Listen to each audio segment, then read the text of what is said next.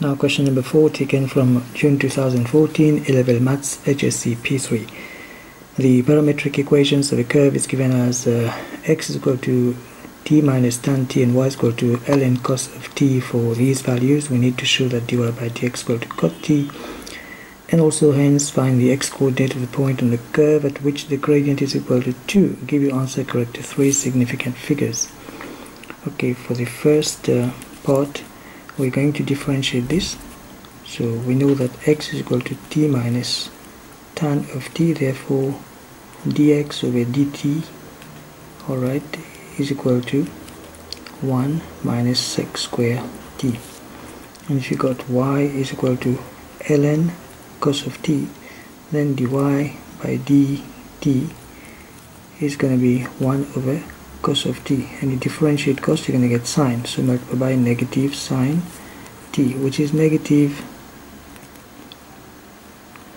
sine of t over cos of t.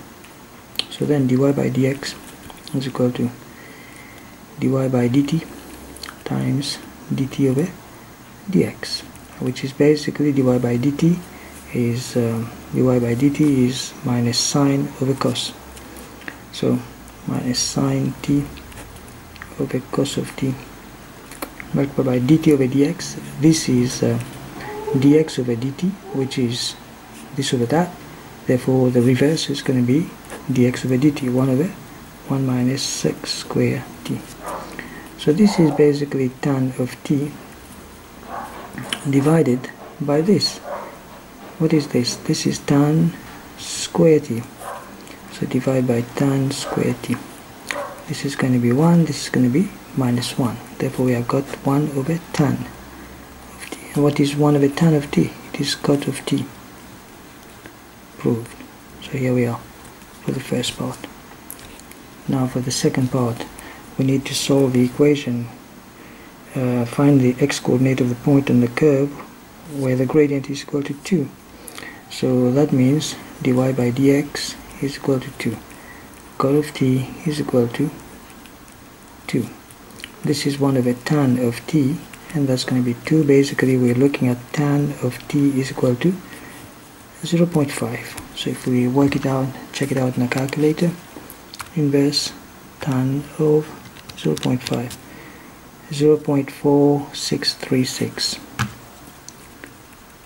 0.4636, and so on.